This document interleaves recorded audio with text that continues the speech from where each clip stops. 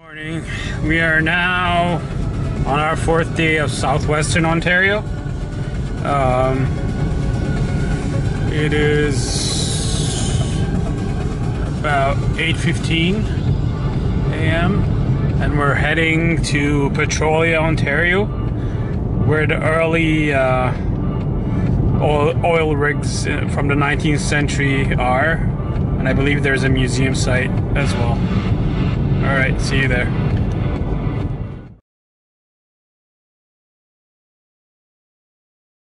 Okay, so we are in Petrolia, Ontario, where the first oil rigging operation happened in the early 20th century, around 1903. And these are the early tools that they used. They actually didn't drill like today. They dug it out. Now it does smell like oil around here. They have everything preserved in, it's called the Petrolia discovery. Let me walk you through what's here. Even the buildings and how they lived. And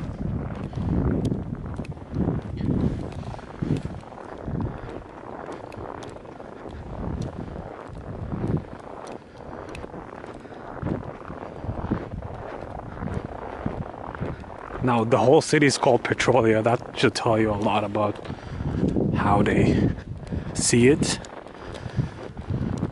Like before Alberta and before the Gulf, they started here until they depleted most of the oil and then moved on. But this is all what was left behind. They used all wooden tools, digging, not drilling. So yeah, there's a whole park dedicated to that.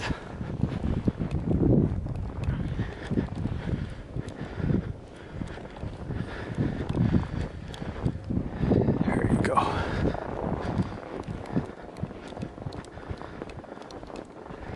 The Petrolia discovery.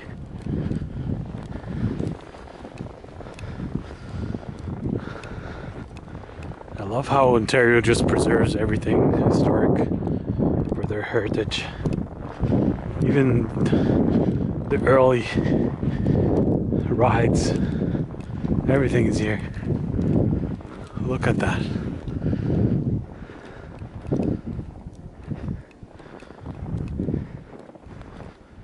Okay, let me take some pictures and move on.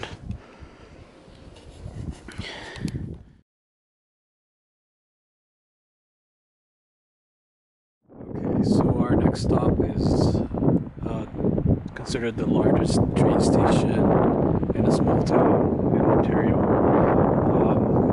It was part of the Buffalo, Michigan railway line, and the reason why they built it this big because they considered it to be where they fixed the railway cars, and there was a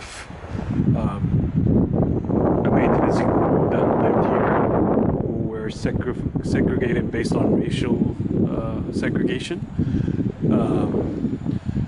It was later on decommissioned and restored to include the Railway Hall of Fame inside.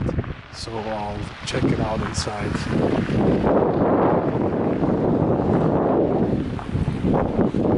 This is how it used to be in the old days.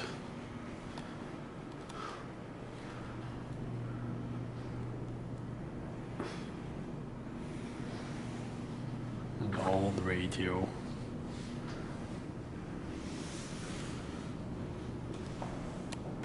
Lunchroom.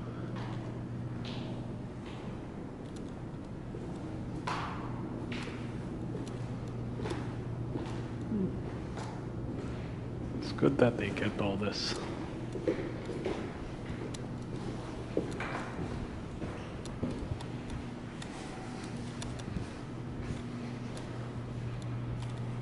Now it's for events and hallways.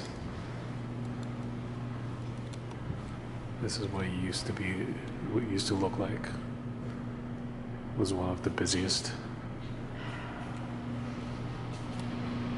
And they have an Underwood typewriter over here, which is amazing.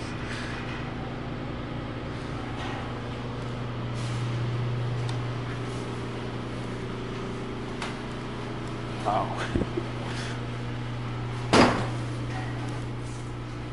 Maroon. Look at that. Okay, on to the next stop.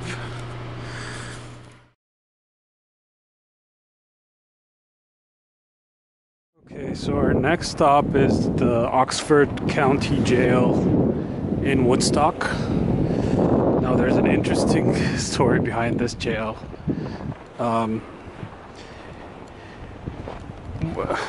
One of the few that were scheduled for execution, a convict named Thomas Cook in 1862. He was convicted of beating his wife to death and was scheduled to be hanged. On the hanging day, apparently whoever is taking care of the operation made the rope too long, so he fell into the trap and his head basically was decapitated. And yeah, this is the famous story of Thomas Cook. Now, recently, or now, they have his head right here, as you can see, to remind them of the gruesome death of Thomas Cook. It's called the death mask.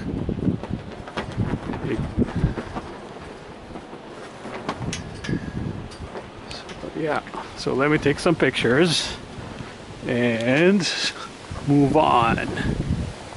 Now, this was built using yellow stone in an Italian octagon style. So it's a bit of a famous architecture that would interest a lot of people.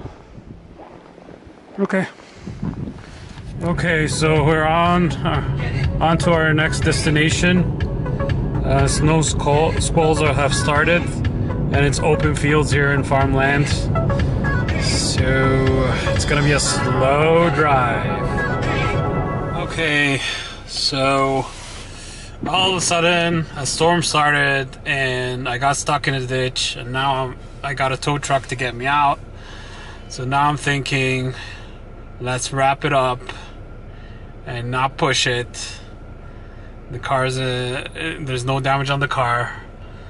Let's get out while we can and not go further. So yeah, there wasn't much left anyway.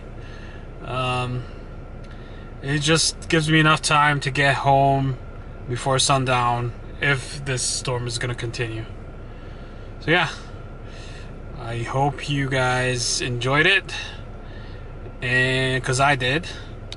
And until the next, I think in February I'll be going in Toronto and Central Ontario and find some hidden gems, because that's where I live, but I might have not went everywhere. So yeah, keep following, and if you're interested in joining me on those trips, let me know. We'll get something ready. Yeah, I will see you soon.